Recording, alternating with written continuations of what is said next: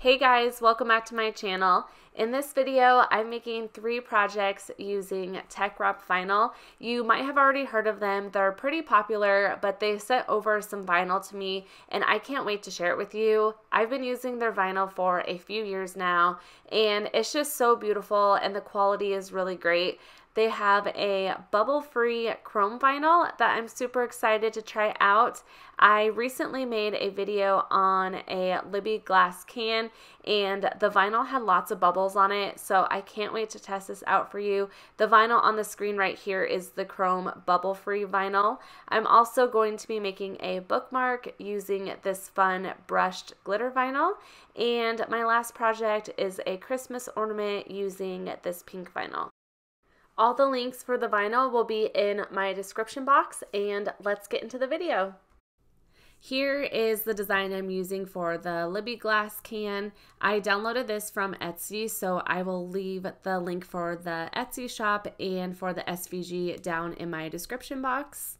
I'm just going to slide this apart so you can see how it's going to cut out. This darker pink is going to be the chrome bubble-free vinyl, and this is just going to be the regular vinyl on top.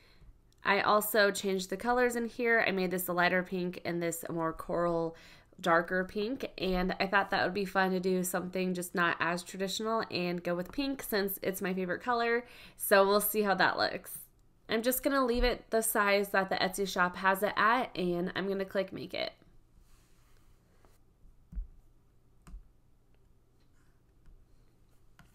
This first one is chrome vinyl, so I'm actually going to try holographic vinyl for my cut setting. Once it's done cutting this out and switches to this, I will choose vinyl for that one. This vinyl has a clear protective sheet over it, so you'll want to make sure to remove it before you cut out your design. I usually put my whole roll on the Cricut mat, but because of this sheet, I decided to cut it down to the size of my design. I placed my vinyl on my Cricut mat and I use my brayer tool over it just because I like to make sure it's laying nice and flat and smooth. Then I load it into the Cricut machine and it'll cut out the design. The holographic setting worked well for this, but you might need to do some test cuts just to see what works with your machine. Next, the Cricut will cut out the pink vinyl. This one also has a protective sheet over it, so I just cut this down and remove that sheet before I load it into the Cricut machine. Once that's done, I'm ready to weed out my vinyl, and this weeded really well. I forgot to mention, this color vinyl is Begonia Rose, and the pink vinyl is called Piggy Pink, I believe. I'll make sure to link these down in the description box so you know which ones are which.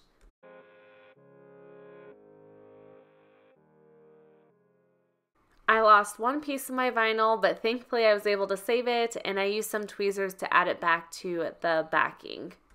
I also love using a pen tool to weed. I don't think I'll ever go back to the regular hook Cricut weeding tool because it just works so well. I decided to add each piece of my vinyl separately instead of trying to line up the whole thing at once. I just felt like it would be way less stress on me to do it this way. I remove my transfer paper and place it down on the candy cane design. Then I squeegee it down really well and pick up the vinyl onto the transfer paper. I'm using the parchment paper method to line this up, so I place the sticky side down onto the parchment paper, but I leave a little bit of the vinyl exposed on the top. I place the parchment paper down on the candy cane. I make sure that it's totally lined up where I want it. Then I press that top of the sticky part down. Then I am able to remove my parchment paper and press my vinyl down. Then I remove the transfer paper and you can see that it is all lined up this way. I finished off some more of the candy canes, and here I am adding the Merry Christmas the exact same way with the parchment paper method.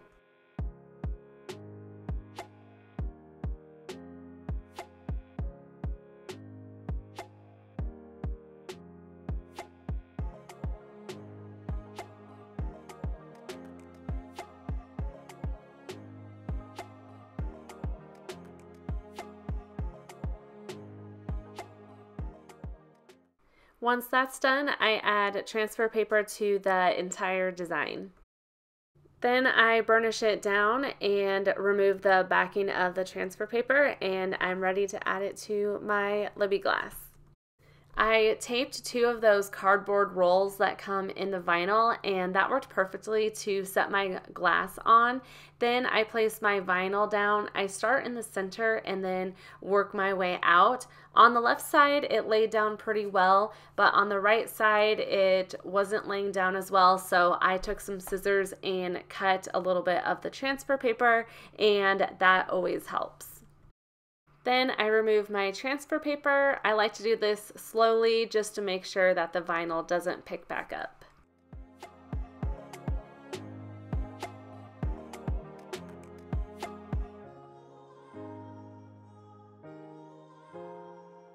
Here's how it turned out. This vinyl is so pretty. I also love the design, and as you can see, there are no bubbles, so that worked really well. I decided to have the chrome vinyl on the bottom because that's the bubble-free vinyl.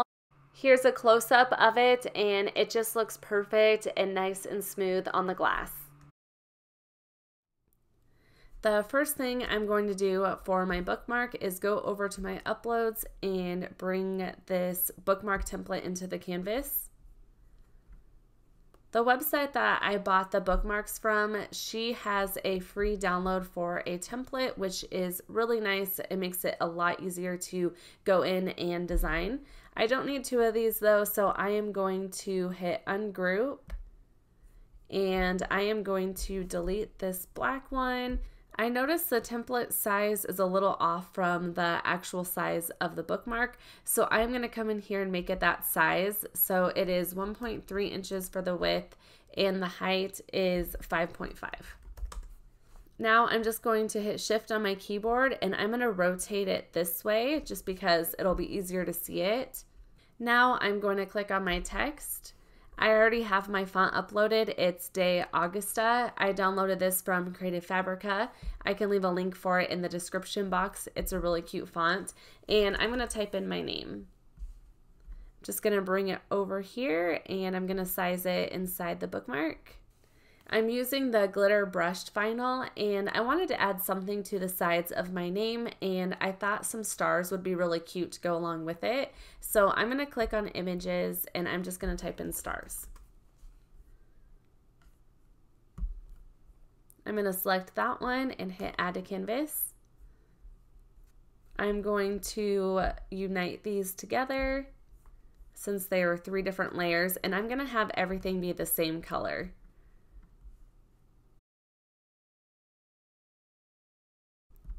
I'm just going to size this inside the bookmark. And then I'm going to come up here and hit duplicate, and I'm going to bring it over onto this side. I might make it just a little bit smaller on this side. I'm using the same vinyl for this, so I'm going to make these all the same color.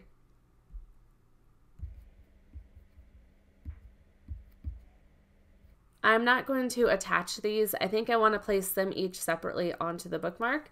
I'm going to come over to my bookmark template and hide it. And now I'm going to click on Make It. This glitter brushed vinyl is pretty thick, so the setting that worked for me was actually the infusible ink transfer sheet. I placed the vinyl face up on my mat, and once again, I like to use my brayer tool. This just presses it down really well onto the mat. When it's done, I cut around the design and weed out my vinyl. The infusible ink transfer sheet setting worked so well for this vinyl.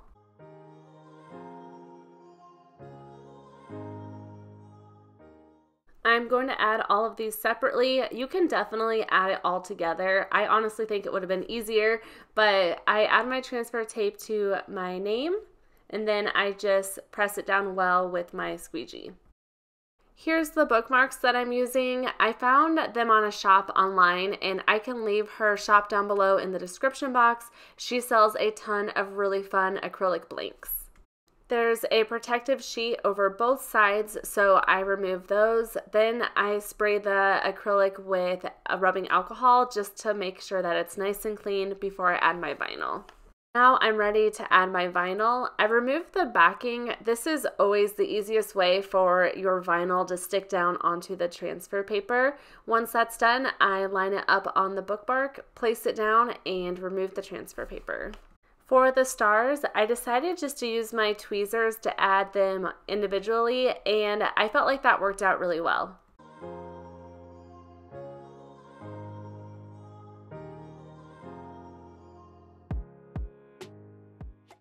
I bought chiffon ribbon from Amazon. I'm not sure if I'm saying that right, but it's just really pretty and I think it looks so neat on the bookmark. I'm also going to be adding it onto my ornament as well. You want to make the ribbon somewhat long, then I cut it off and I thread it through the top of the bookmark. You can use tweezers if you want to for this as well. I make sure it's lined up evenly and then I just tie a knot in the ribbon. Here's how the bookmark turned out. I just think it looks so pretty. These would make great gifts, especially for Christmas. If you have kids that are a little bit older, they would be fantastic stocking stuffers. You can also add paint to the back of the acrylic to add a little bit more to it. Now let's just get into the last project, which is an acrylic ornament. Next, I'm going to be making an ornament. I'm going to grab a circle to create a guide, and I want to make it the size of my ornament. My ornament is 3.5 inches. Then I'll come up here and switch this to guide. Now I'm going to add my text. For my first font, it's going to be Hello Honey. This one is a really pretty script font. I'm going to type in my daughter's name since it's her first Christmas. And I'll type in Emerson's first Christmas. I'm going to bring the line spacing down because I don't like how far apart it is. I'm going to bring it over here and I'm just going to size this inside my guide. I'm also going to write the year and I'm going to change the font to, I think it's Champagne. And I'm just going to type in 2022. I want to make sure that these are lined up, so I'm going to select this one. I'll hit Shift on my keyboard and select the year. Then I'm going to come up to my Align tool and select Center Horizontally. And you can barely tell I had it lined up really well, so it moved just a little bit. I want these to be attached, so I have both layers selected, and I'll come down here and select Attach. Okay, I think that looks good. Now I can click Make It.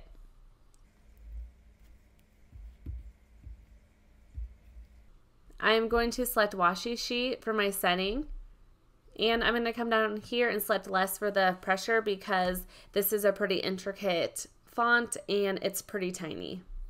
Here's the acrylic ornaments I'm using. I bought these off of Amazon and they are just the perfect size. I removed the protective cover from one side and then after I paint I'll remove the other side. I'm using apple barrel paint. I actually didn't love the pink color, so what I ended up doing was mixed pink and white paint together. I forgot to film it, but that is one of my favorite tricks if you don't like the paint color or want something a little different. I also just love the apple barrel acrylic paint. It's from Walmart. It's super cheap and works so well. Also, I love these paint brushes from Michaels. They are just great as well. And here you can see me just painting one side of the acrylic. You can paint these however you like. I like to leave a little space on the top and the bottom. Here's the vinyl I'm using. I chose one of the darker pinks called Ultra Pink. This has a protective sheet on it as well, so I removed that and it kind of changes the color of it. But then I add it to the mat and I load it into my Cricut machine and it'll cut out the design. I forgot to film me weeding this, so I added a clip from my phone that I'm using for a reel or TikTok. And look how well this is weeding. The washi sheet setting worked so perfectly.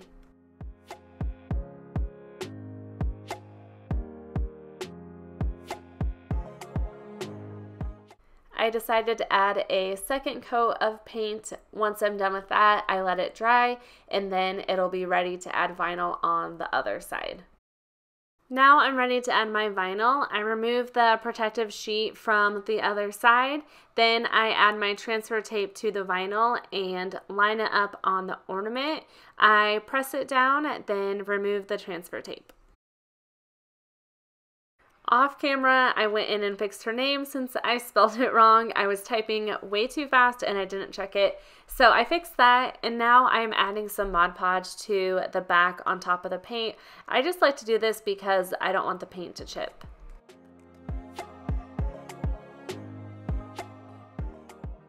Then I add my ribbon. I cut off about the same size piece as the bookmark and I thread it through the ornament. Then I just tie it towards the top.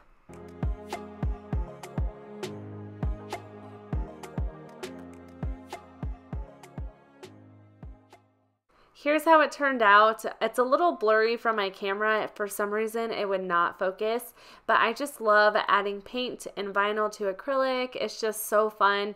And here is another look at the other two projects. I'll put some links down below for the Teckwrap vinyl. This chrome bubble-free vinyl is absolutely amazing. I highly recommend it after working with it. I hope you enjoyed this video. If you did, give it a thumbs up. I would love it if you subscribed if you are new to my channel, and have a great day.